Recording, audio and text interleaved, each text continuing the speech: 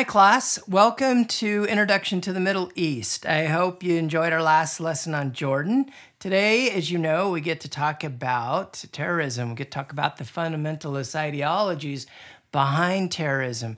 And to start out today's lesson, I want to show you a video, and I want you to think of what's one word that describes how this makes you feel, and also why would this happen?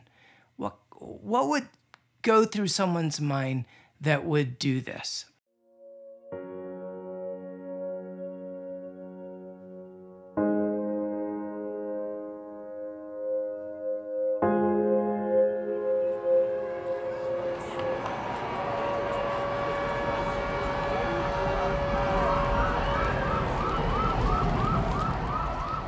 I took an express subway train from Times Square to Chambers Street, which is the stop just before the World Trade Center. The first thing I saw was the two World Trade Centers. Both of them had smoke and fire coming from them.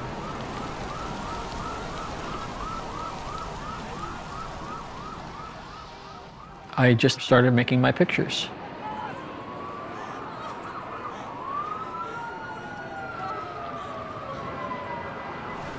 I was photographing the burning building when EMT says, "Oh my gosh, look at that." And we started seeing people coming down out of the building. 804 building 2. 80 people trapped. 804, 10th floor.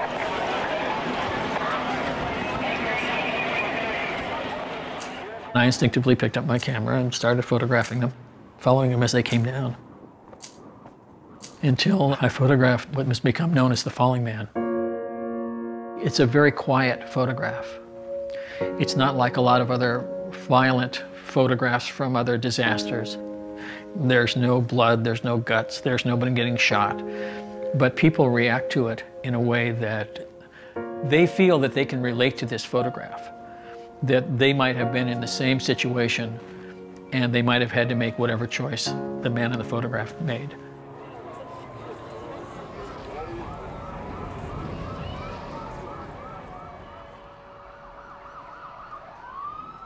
You have to be very aware of your surroundings when you're in a situation like this. You have to be careful that you don't become a victim. Journalists don't run away from a falling building. We don't run away from the fire. We run to it because it's our job to record history. I didn't know I had that photograph of that man in that position until I actually saw it on my computer when I got back to the office. I called one of our photo editors and I showed him the picture and I said, "This is it. This has got to be the picture." This man was like an arrow bisecting the two World Trade Centers. I woke up the next morning and I opened up the paper and there was my photograph of falling man. It was a very brave thing for them to use that picture. It was the only picture that was like that of anybody falling from the building. The only picture that showed any kind of human interaction like that. A paper in Allentown, Pennsylvania used the picture and they put it on their whole back page in the newspaper, and the editor said that it was that important to photograph, and he got a lot of mail, letters to the editor saying, "You shouldn't have run this. This is not something I want my children to see." Tom Janot, the author of the Esquire article, he's the one who came up with the name, The Falling Man. That was the name of the article, and it sort of stuck.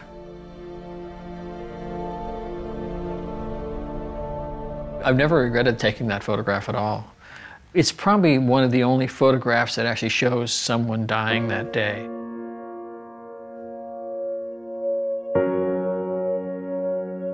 We have a terrorist attack on our own soil and we still don't see pictures of our people dying, and this is a photograph of someone dying.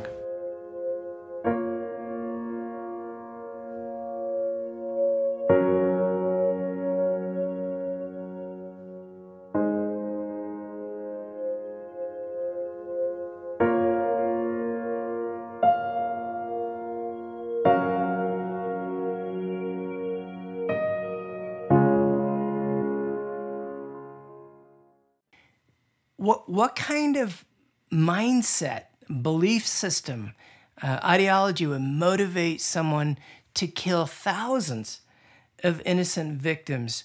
This same group, Al-Qaida, they had a magazine, online magazine called Inspire of all words to call it. And just show you a few articles inside of this one particular issue. As you can see here, this one article is talking about targeting transportation, taking out the lifeblood of the civil world, it's transportation. And in this article, they talk about 3 things that should be targeted. A vehicle itself that's used for transportation, the line of transport, the pathway, like a train track, stations, terminals, transit points. And then there was another article on how the article classified disbelievers into different categories and points out which ones you should seek to kill first among civilians. I'm assuming those red bags right there are supposed to be bombs, but I'm not sure. There was another article talking about American raids in Yemen, and they showed this soldier in the middle that was labeled as a hero for killing children and participating in fruitless raids. I assume, I'm not sure if he was Saudi or American, but they're definitely, I think it was American, because you look on the left there, it says the Americans killed her father, Sheikh Anwar al-Awlaki. And they're trying to justify their jihad against America, because we were part of some of the bombings in Yemen against some Al-Qaeda groups. But the most intriguing article was the main article, and the whole article was about how to derail trains. And for example, they start out by showing you how a train functions on the track, and then if you zoom in, they'll show how the track management teams will derail a runaway train. And so they'll show what the track management teams will do. So what they do is they say in this article is, hey, if they can do it, we can too. So let me show you how to do it at home in your garage. So they show you how to make this device that will derail a train. And they go step by step. All these things you can buy down at Home Depot. Very interesting, huh? Well, that was Al-Qaeda's magazine. ISIS will eventually, when they come out later in 2014, they will have a magazine called Dabiq, and it was published first in 2014, July 2014, and it was published via the deep web. And although it was widely available through other online sources, not just the deep web. But according to the magazine, its name, Dabiq, that comes from a town in northern Syria, which is mentioned in a hadith that talks about Armageddon. And ISIL believed that Dabiq is where Muslim and infidel forces will eventually, they'll come and they'll face each other. And after ISIL will defeat the Crusader forces, the infidels, the apocalypse will begin. And they only made 15 issues. It went from 2014 to 2016. But again, my question is, where does this kind of mindset originate? Well, is in Islam, they would say shaitan, and in English, they would say Satan. That's where it comes from. And what's sad about this is that so many, this is just another example of someone who thinks they're doing right when they're under the influence of wrong, of evil. In fact, the prophet Joseph Smith said, nothing is a greater injury to the children of men than to be under the influence of a false spirit when they think they have the Spirit of God.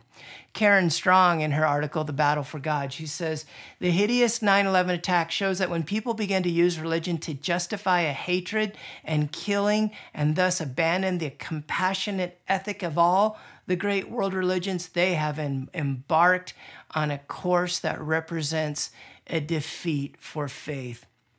And I think what happens is, I think the principle I would like to teach is it's important that one of the things, when I say Satan's behind this, one of the things he does is he tries to get us to go either too far to the left or too far to the right. For example, in our own church, there are people that will go, they'll leave the mainstream of the doctrines of the Church of Jesus Christ Latter-day Saints, and they'll go far to the left, And I'm not no, don't, I'm not saying they go to the left and kill people, but there's some people will go far to the left and say, hey, they'll feel like, hey, it's not enough to enjoy the powers of the priesthood. Some women said, I want the priesthood. I demand the priesthood. Not just men should have the priesthood. And then you have some that left the church because they wanted to practice plural marriage, when our prophet of God said the Lord has stopped that practice. And so, but if taken to the extreme, you take any kind of religion and you go too far one way, it hurts. And in the case of Islam, and even in the case of Christianity, when taken too far, it can be very, very dangerous.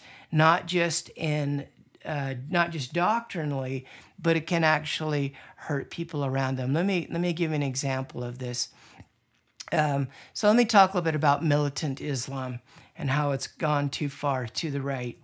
So Islam, like most great world religions, it's been a quietist religion for most of its history.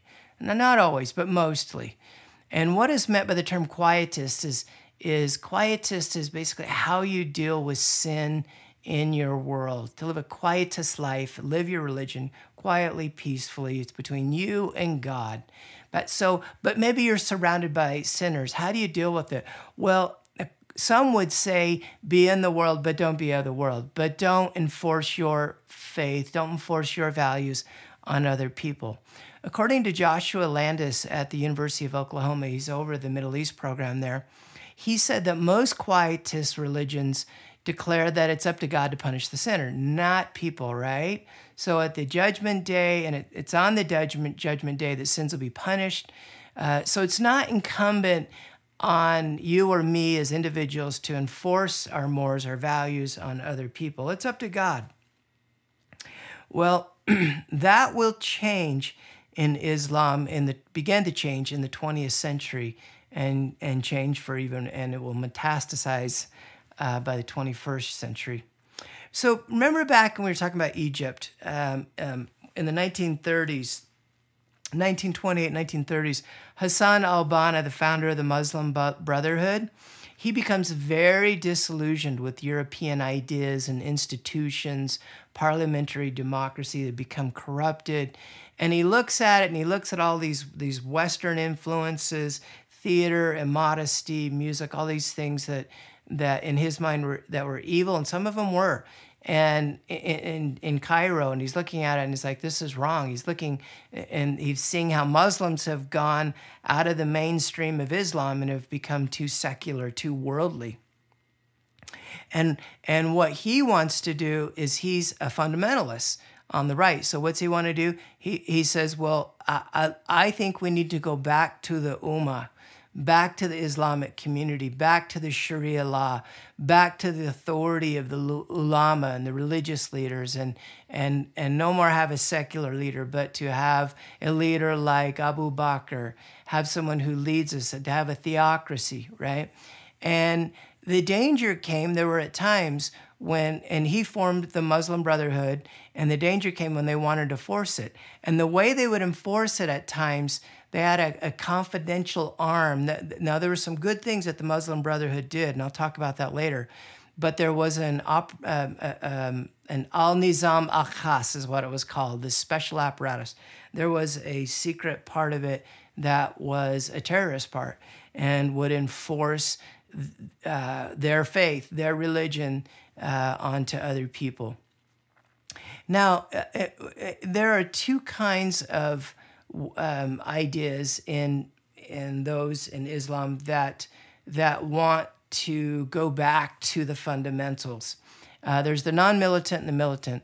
The non-militant are Islamic fundamentalists whose members they adopt a strict implementation of Sharia law. The laws that are taught in the Quran and the Hadith, those that were taught by Muhammad and came from Gabriel to Muhammad through the Quran, and they want to live that, but they don't. On the left there, the non-militant, they don't strive to impose it. They don't force their ideas on other people, but they use preaching and education and political action. For example, a good example This is called tamkin in Islam. The people, Alaf Kaf, the people of the caves, they went in the caves in Egypt and they just segregated themselves from everybody else so they could get away from the things of the world, from the wickedness that they saw around them. And this kind of separation aims to defend their way of life, their norms and their values. They want to defend them from the surrounding societies. Now, there were some, though, that would go one step farther, more extreme than the people of the caves. In Avi Melamid's book, Inside Middle East, he calls these extremists Salafi jihadists. Now, Salafi is not necessarily a pejorative term in Egypt, but the way he's using it, Salaf means in Hebrew, it means ancestors, predecessors. So it is often referred to by some Muslims with an honorific expression. The word for expression is al-Salaf al-Sali, and it means the pious predecessors. I didn't say that right. The pious predecessors, which is what they're referring to is the first generations of Muslims, the Prophet Muhammad and his companions, Abu Bakr and Umar, and so forth. And but taken to the extreme, what Avi Melamid is calling Salafi jihadists are where they're going way too far to the right. They're becoming so militant, so forceful about their ideas that they create groups like Al-Qaida, Taliban, ISIS, ISIL, Hamas, Hezbollah, Boko Haram, and they want to force the caliphate to happen right now. You know, C.S. Lewis in Mere Christianity once said, the devil always sends errors into the world in pairs of opposites. By the way, this is one of my favorite quotes by him. He relies on your extra dislike of one to draw you gradually into the opposite one. But do not let us be fooled. We have to keep our eyes on the goal and go straight through between both errors. We have no other concern than that with either of them. So the devil would make us dislike a conservative view. So maybe some people are like, you know what, that's too conservative. And maybe someone tries to force their conservative views on you and it drives you to the other side, could drive some people to the world. This is a guy gambling, surrounded by women and wine and song. But conversely, the devil would tempt us, you know, maybe we look at the things of the world and go like, you know, that's not a good place to be. And that's okay. But if it drives us so far to the right that we not only are against the things of the world, but we try to enforce our beliefs, our values on other people, that's when it becomes wrong. And by the way, sometimes, I mean, anybody can become too militant in enforcing their values, their mores on other people. For example, parents can, you know, I've seen parents, I think I've been guilty of this, try to push my church values on my kids in such a way that, and you have to be careful, I've learned, is you could drive them to the other side if you push too hard. They might push back. And sometimes, and by the way, I think this is an occupational hazard in all religions, not just Islam. It's in all religions. When a person feels or a people feel passionate about their faith, then they become verbally militant towards others.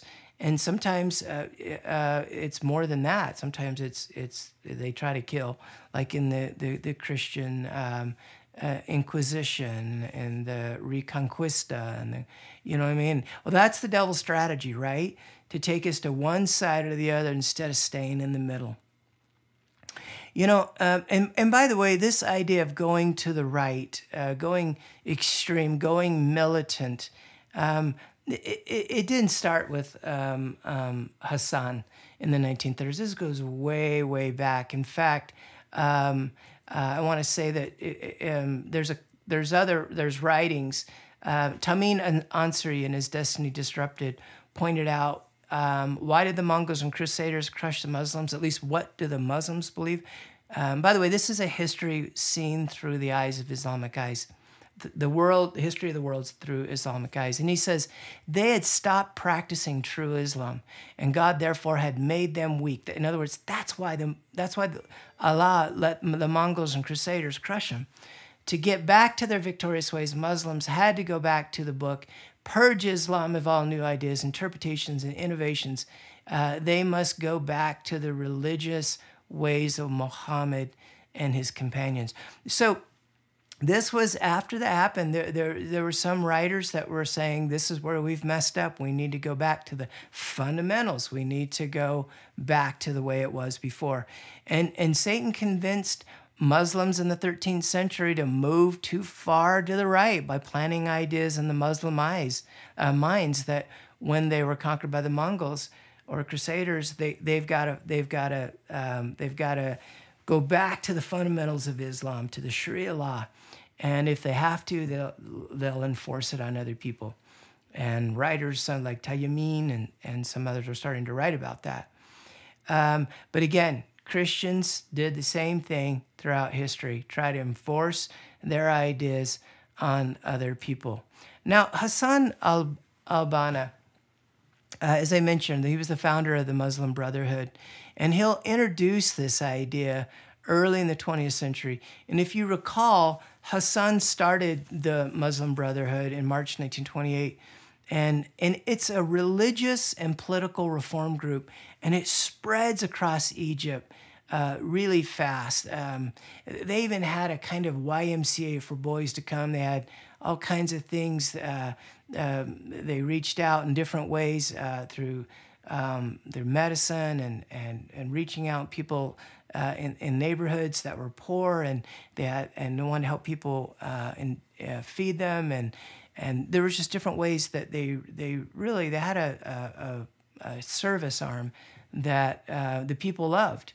And by the way, Hassan was a school teacher, and he was horrified by the materialism and the decay of Islamic values all around him. And the Muslim Brotherhoods, they sought to reinstate the former values taught in early Islam, the Sharia law. And they focused on education and charitable work, but also they had, as I mentioned, they had a terrorist arm. They were disenchanted with President Nasser's and the young officers, their overthrow of King Farouk, and they became disenchanted with the Arab nationalistic ideas of Nasser.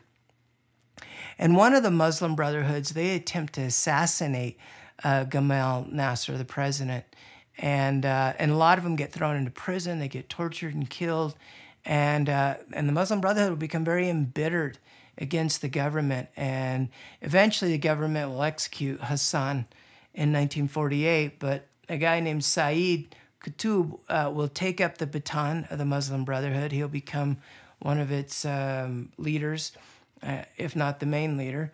And he's an Egyptian author. He's an educator. He wrote like 24 books, 581 articles, very influential. And he promoted a radical hardline ideology. And Qutb became very outspoken and influential.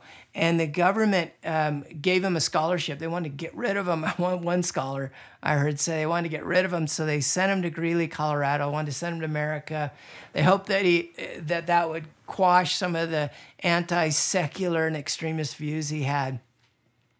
And by the way, so he's responsible. That won't work, though, sending him to Colorado, as you know by watching that video that I had you watch before class. But he'll become responsible for transforming Islam into a very radical, revolutionary idea. And he interprets, reinterprets key concepts of Islam to kind of fit his revolutionary agenda. Joshua Landis compares him to Karl Marx.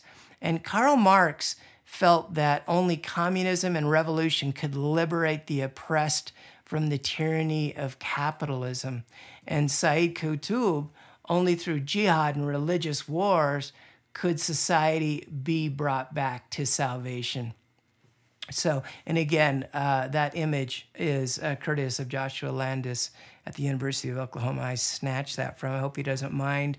I am giving him the credit, though. So Sayyid Qutb is like the right. So how do we enforce this? His idea of jihad was to war against non-Muslims. He argued that that was the only way that you could rectify what had gone wrong in the evil world around him in Egypt. And he argued that Muslims should employ jihad to overthrow the ungodly dictators of the Middle East.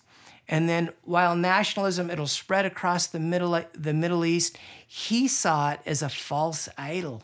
And the materialism that was all around him, that was coming from the West, that influenced Egypt again, he saw it as a kind of false idol of worship. He felt that they needed to go back to the Sharia. The Sharia in Arabic just means the road to the watering hole. He saw Muslims had veered off the straight and narrow path. And it was only through religious war could Allah pull Muslims back onto the path to live the Sharia.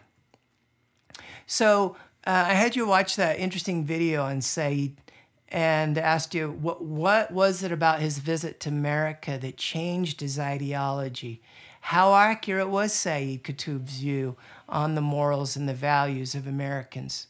As you recall in the video, it was interesting, he became very disenchanted with America's obsession with materialism. Like, for example, he looked at them out there mowing their lawn. They made their lawns, they manicured them, made them beautiful, and their big fancy cars. And I think they showed like a 1958 Chevy in the video. I was kind of enamored with that too. But he was appalled. He goes to a dance at a church, and the young women and men are dancing. He said, bosom to bosom. And he said, and kissing, and the women were dressing immodestly. And I'll quote him. He said, the American girl is well acquainted with her body's seductive capacity. She knows it lies in the face and in the expressive eyes and thirsty lips. She knows seductiveness lies in the round breasts, the full buttocks, and in the shapely thighs, sleek legs. And she shows all this and does not hide it. And by the way, I think he went to that church dance, and I think what really got him upset is he asked a girl to dance, and she said no. And he's like, I hate American girls. So he goes back to Egypt. He angers the Egyptian leaders because he's so conservative and extremist. They throw him into prison. He gets out of prison. As you saw in the video, he saw someone shot in prison, and he got embittered. And after prison, he sees the secular nationalist regime of his country, but the other Middle East countries as well, is nothing more than a cheap imitation of Western imperialism. So he's pondering. He's like, how would Muhammad deal with this? Well, to convert Arabia to Islam, Muhammad, he thought, he fought a religious war, a jihad, which means struggle or effort toward a worthy aim or objective. And of course, jihad means different things. Some would say, jihad is a pejorative term here in the West, but some would say it's the struggle. Many Muslims would say jihad is a struggle to fight. It's a struggle to fight against the evil that's inside of you. We would say as Christians, to fight the natural man that's in me. I have my own little jihad to fight my own little demons and to overcome and conquer and to rise above. Extremist radicals would say jihad is a struggle to fight, to force your beliefs on other people, to make them be good. I'll make everybody be good. Boy, that sure sounds like a satanic. Rob them of their free agency, take away their agency, make them be good, right? If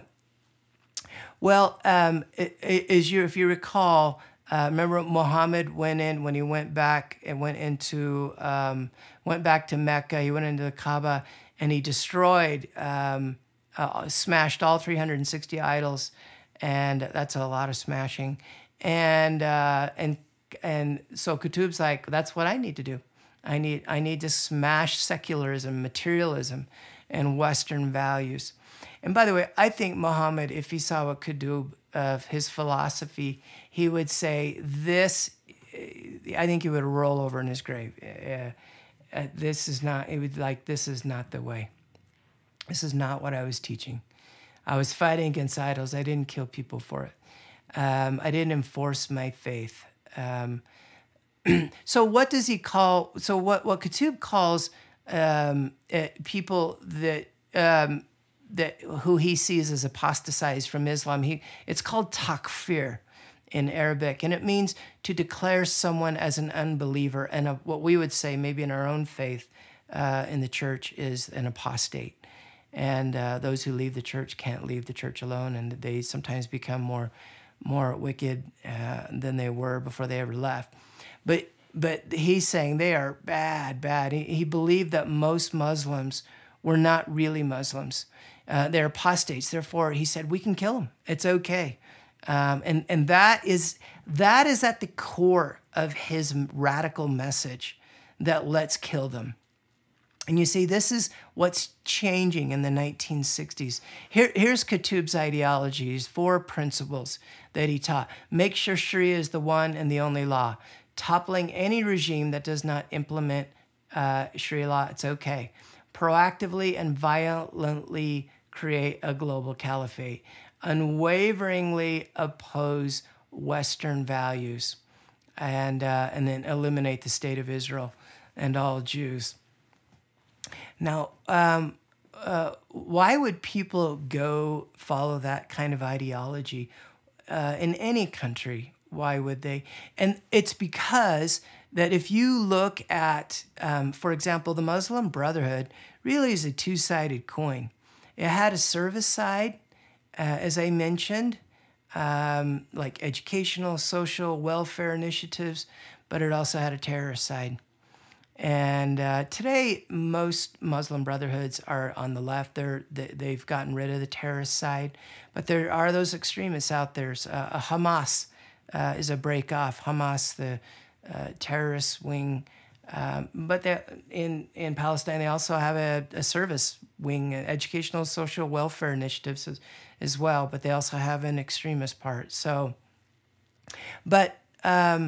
I guess what I'm saying is, why would people, I was back to the question, why would people buy into this radical ideology and buy into some of these terrorist groups? And that is because these terrorist groups had that one side of the coin where they reached out to people and to help people.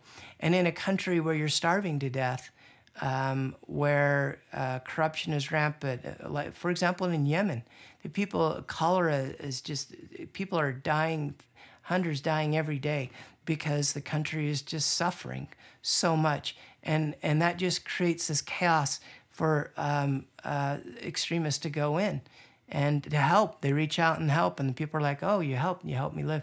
I remember when I was on my mission for a church in Washington, Seattle, this lady that I taught, her name was Ursula, and she had been through World War II. And I loved her. I got very close to her and her daughter. And I remember one time we were talking about Germany and the war, and she was telling me stories about it. And I made kind of an off-color statement about Hitler. And oh my goodness. And by the way, she'd only been in America for 2 years. She barely spoke English. And loved her, though. I called her Oma. That's German for grandma. And I thought she was going to bite my head off. She said, when we were in Germany, she goes, and it was between World War I and World War II. After, the Allies went in and destroyed Germany in World War I, we didn't rebuild it. And we just left it. And the people, and they made the people pay millions of dollars of government. And they were just in so much debt, and the people were starving. And Hitler came along, and he lifted these people out of the dust, lifted them out of the dirt, and he started to feed them. And she said, we were starving. He fed us. And she remembers just starving as a child. And then she remembers when his regime came along, that's when he lifted them out of the dust, and they became a very powerful nation and a very wealthy nation. And she said, I remember eating food. And so I never forgot that. So I'm not justifying, I certainly am not justifying the Nazis for the horrific crimes that they created and the evil and all that they did. But what I'm saying is you can see that why would people adopt a terrorist group or a Nazi group? Well, if there's a side to them that that helps and reaches out, the people might turn a blind eye to that other side, especially if they're starving to death. People do crazy things when they're hungry. Well, when Nasser lost face in the Six-Day War, remember the Israelis just took out his whole air force in one day. The Muslim Brother metastasized. The organization itself thrust beyond the borders of Egypt into Syria, Jordan, and the Arab Emirates, and the rest of the Arab heartland. And Mir Tamim goes on to say, what more, the original movement began sprouting offshoots, each one more radical than the last. One such branch was Egypt's Islamic Jihad, founded by a man named Al-Zawahiri, who in turn mentored the now infamous Saudi jihadist Osama bin Laden. So, and again, it's this Takfir ideology. In the 1960s, this Islamic fundamentalism will morph into this group we might call Takfir wa al-Hijra, excommunication and the migration. Violence and terrorism they now are seen as a means to purify the takfir, purify the infected Islam. So not only are infidels crossed out or considered evil, but takfir ideology, it's an extreme school of thought that starts to metastasize in the 1960s that not only wants to exterminate non-Muslim infidels, who claim to be Muslims, but also it'll take Muslims themselves who claim to be Muslims. I think I said that wrong.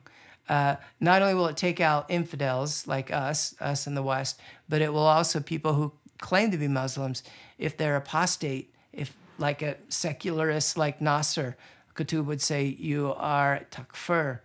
And he believed really that most Muslims were not really Muslims. They're apostates, therefore we can kill them. And this is at the core of his message. He takes Islam away from quietism, where you let people live their own lives, sinful or holy, and he wants to enforce Sharia law, values and standards on others. And instead of Allah deciding on Judgment Day who's right and who's wrong, Qutb says we're responsible to help Allah, to help God make that judgment now against unbelievers. These infected Muslims, these takfir, they're the worst enemies of Islam, he thought, whose danger is even greater than that of non-Muslims, even that of the infidels. And these Muslim infidels corrupt Islam and its value from within. So you can see right here in this video, this is ISIS killing their own people, their own Muslim people. And many people idolize Qutb. But here in the West, we consider him the father of radical extremists. Yeah, but ultra-conservative radicals will say, no, he's cool. He will influence Al-Zawahiri on the right there, and Al-Zawahiri is the one that will join ranks with Osama bin Laden eventually, and we'll talk more about both of them next time. But this is where it goes. And as you can see, what's wrong with veering off the mainstream? Well, it just gets worse and worse if left unchecked, if left out of control. That's the danger of going too far back to fundamentalists. And by the way, I want to point out that there were other, not just Qutb, Sayyid Qutb, but there are others like that influenced ISIS and Al-Qaida, like these books right here. They added to the ideology. Let me just say something you guys read in the pre-class reading by Avi Melamed about political Islam versus militant Islam. Political Islam, Tamkin, as it said in Arabic, political Islam, it wants to lay the foundations for a future global caliphate, but Taqwan, it wants to enforce it. It wants it now, right? And that's really the core difference between the two. And that's why, and that's what will happen in 2014 when Abu Bakr will stand up and declare himself the new caliph, and he'll in northern Syria, and he'll want to create the new caliphate and he wants to create an Islamic state and enforce it. And well, if we were together, I would love to ask you guys. So up to this point, because we're not in class, can't do this, but the most interesting thing I learned from my reading, from the videos I had you watch, and what I don't understand. Well, I wish I could be with you, and I will look at your questions, your pre-class, the questions you submitted. And I asked you, one of the videos I had you watch is the one on Wahhabism, and how does its ideology influence Sunni terrorist groups like Al-Qaida, Taliban, ISIS? Remember Muhammad ibn Abd al-Wahhab? He lived back in the 1700s. He was a religious leader, if you recall, and a theologian. He was from the Najd in Central Arabia, and he founded the movement called the Wahhabis. And Wahhab charted the religio-political pact with Muhammad bin Saud, who, if I'm not mistaken, is the father of Ibn Saud, who Saudi Arabia is named after. And he will help Muhammad bin Saud, and Wahhab will join. Wahhab is a religious leader, so he'll give Muhammad bin Saud, who's kind of the sheikh, the emir, he'll give him the legitimacy because he's a religious person, and a lot of people followed him. And that's how Muhammad bin Saud will establish the emirate of Diriyah, the first Saudi state. But Wahhab, his ideology, which was very extreme. In fact, the first community he lived in will kick him out because he wants to stone a woman for committing adultery, and the village are like, you know what, you're psycho, get out. And so that's when later he'll meet up with Muhammad bin Saud.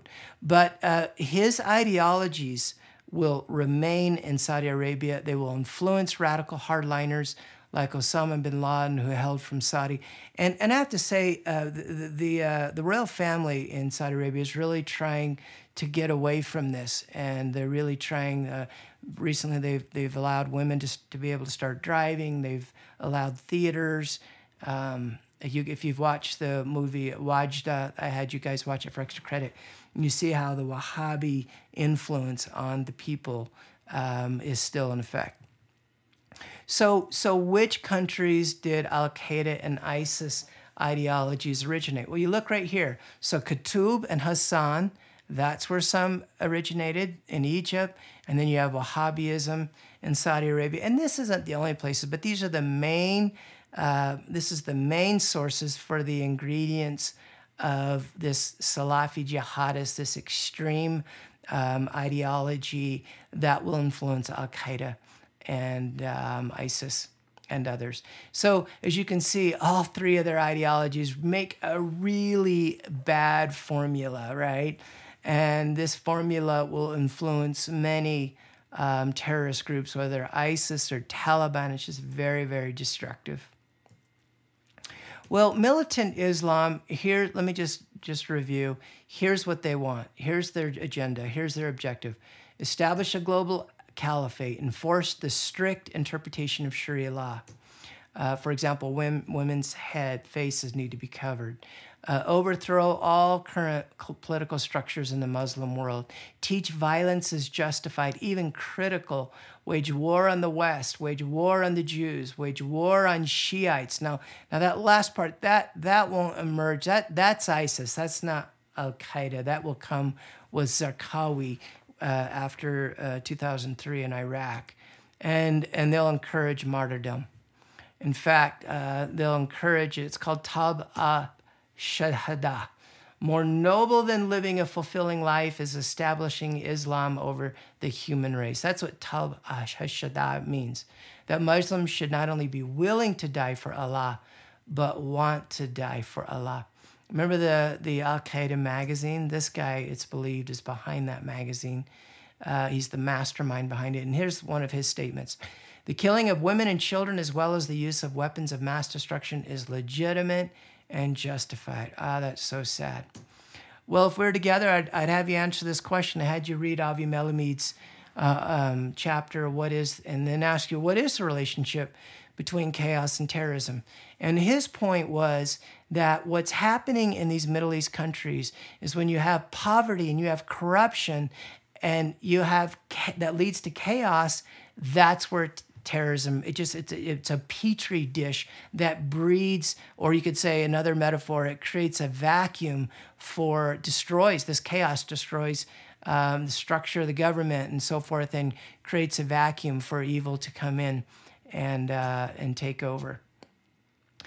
Chaos in the Arab world is what caused the Arab awakening, and the Arab awakening in turn generates chaos. And chaos is the strategic ally of bin Laden and those who succeed him. Well, how do terrorist groups like ISIS, Jabhat al-Nusra, Al-Qaida, where do they come up? How do they justify what they're doing? Well, they use scripture. For example, in Surah 4, verse 76, the believers fight in the way of God, and the unbelievers fight in the idol's way. Fight you, therefore, against the friends of Satan. Or if you encounter these believers in a battle, strike off their heads. That's why the ISIS and Al-Qaeda is so into cutting off heads. That's part of it right there. Slay the idolatrous wherever you find them. Take them captives. Besiege them. Ambush them. If they repent and keep up prayer and pay the poor rate, leave their way to free them. Surely as Allah is forgiving. By the way, interesting, even if a person repents to an ISIS Al-Qaeda member, like the Jordanian fighter pilot, I'm not saying he repented, but he would ask for Allah for forgiveness. No matter what, they take that last part of the verse and just throw it out, is what I'm saying. They proof text that first part. So I'm saying even if that Jordanian fighter pilot had said, oh, forgive me, they'd be like, I don't care. Slay them wherever you catch them. The sin of disbelief is greater than committing murder. Whoa. So again, you got to look at the context there, right? If you go to the Quran and read it and look at the context, what it was about, that's not what Muhammad was teaching. They'd kill everybody, all infidels, and all those that struggle in their belief. But this ideology will pull foreigners. When the war breaks out in Syria, it will bring foreign fighters. When the Shiites come in from Iran to fight in Syria, the Sunni Muslims will come from all over the world to fight against the Shiites. Shiites like Hezbollah and the IRG. And you can see where a lot of the foreign fighters here are coming from around the world that came to Syria to fight. Interesting, my question is, why Belgium, Denmark, and France?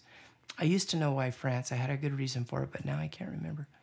I hope you enjoyed this movie, Cyber Jihad. I just showed you one little clip from it, but it was so interesting to see ISIS's marketing strategy and why the ISIS hashtags outperform Al-Qaeda's on social media, and how they created that program that would just keep bringing up ISIS propaganda on your personal device, digital device. And well, I'm going to close with this. In our own church, by showing this picture, I have to be careful, because I'm not in any means saying that the polygamists on the right, the fundamentalists, are evil and are killing people. And I'm not saying that the ordained women movement, women wanting the priest on the left, that they're killing. That. Please don't get me wrong there. But I'm saying that spiritually speaking, I have to be careful, because we've seen people leave our church, the Church of Jesus Christ Latter-day Saints, because they'll go to either too far to the right or too far to the left. And the safest place to be is always in the middle. I bear testimony to you that these men are prophets and apostles. They are men of God, and they are men that will teach us how to stay in the middle. And that's where virtue is. In fact, I love this, that virtue is a mean. Aristotle taught this. It's a mean between two extremes, each of which is a vice. For example, the act of giving too much money, or the good action would be to give the right amount, which lies between giving too much on one hand or not giving enough on the other. He would say the midpoint is the golden mean, right? Well, in conclusion, stay in the middle. And I know these terrorist groups, sometimes it gets really, really scary, but Don't worry, brothers and sisters. You know, I was speaking at a youth conference many years ago in Eugene, Oregon, and there was a girl there at the conference that was on crutches. And I said, what happened to your leg? And she said, I got shot. I'm like, what? She says, yeah, a bullet went through my best friend and lodged in my leg. I'm like, what? And come to find out, she says, you don't know about what happened here? And I'm like, no. Just prior to this, like earlier that week, a kid named Kip Kinkle went into Thurston High School, opened fire, and killed a bunch of kids in the cafeteria. And luckily, a bunch of kids, a wrestler jumped on him, knocked him down. Other kids jumped on him. They stopped the kid, but he did kill a few. And so I'm with these kids at this youth conference. The high school principal called our church and asked us if we would come help up clean up after the reporters. I guess the reporters came from all the United States and they left their, Taco Bell, McDonald's wrappers all over. So that's what we did for a service project at the youth conference.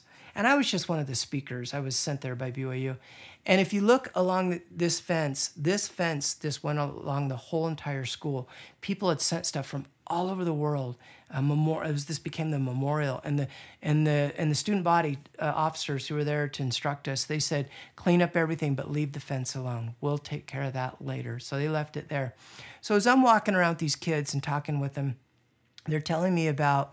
I'm asking them questions as we're cleaning up, and I'm coming to find out that all of them except for 3 of them were not at the cafeteria before school started, eating breakfast with everybody else. And I'm like, why not? And they all had, most of them were in seminary, but seminary was supposed to end, and they were supposed to go to the cafeteria. But what I found out is that the teacher went over. They said, yeah, he went over his lesson. He never, in 3 years, I've had him for 3 years, he's never went over. He went over, and his lesson was so spiritual. We all stayed after because we wanted to talk to him, because we wanted to know about what he was teaching. And then one kid told me, I went and got donuts for everybody at the seminary, so I wasn't there. Another kid said, I just stayed home from school. I don't know why. My mom, I could be on my sick bed, my deathbed, and she wouldn't let me stay home. But that day I said, Mom, I don't feel like going to school. And she said, okay.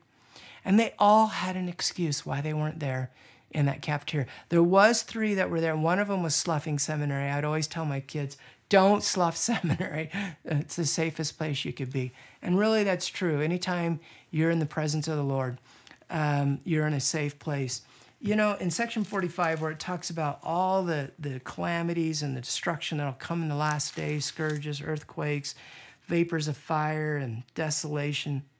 In the middle of all that scariness, the Lord says, but my disciples, this is D&C 45, verse 32, but my disciples shall stand in holy places and shall not be moved. But among the wicked, men shall lift up their voices and curse God and die. I love that place, is stand in a holy place. The Institute Manual has a great insight. It says, a holy place, that has more to do with how one lives, not where they live.